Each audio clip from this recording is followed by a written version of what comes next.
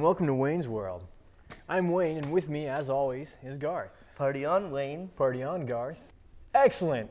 So on today's show, we have our favorite top 5 reasons we love public access. Number 5, we have our own show. Isn't it awesome, Garth? Yeah. Totally awesome. I know, and anyone can make their own show. Okay, back to the top 5. The number 4 reason we love public access. Drum roll, please, Garth. Use your drumsticks, dude. Oh. Excellent. Number 4 is, we love public access because the crew covers our gigs. Sweet!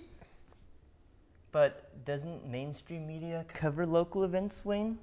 Sure they do, Garth, when monkeys fly out my butt. Okay, now, for number 3, we love public access because you can see those sweet government meetings on TV. Why is that cool, Wayne? Because, Garth, in a postmodern democracy, the 4th branch of the government acts as a watchdog for the citizen participation and accountability. Government transparency is important to encourage community participation in said democracy.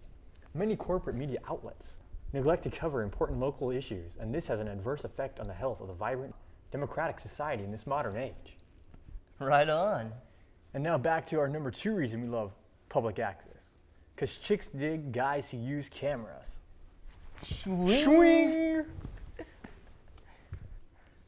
Taking those video classes really increased our babe factor. It sure did, Garth. And finally, what you've all been waiting for, the number 1 reason we love public access.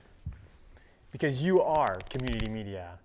And without your support and involvement, there is no public access television. And you are excellent. We're not worthy! We're not worthy! We're not worthy! We're not worthy! But seriously, folks, public access is not just 2 awesome guys sitting in their mother's basement making a TV show. They provide a crucial service of teaching youth and local residents production skills, job training programs, educational content, and provide media and technology resources to the community. This year alone, over 50 cable access stations have been closed in California. If you value the service provided by community TV, please contact your congressperson to support the CAP Act.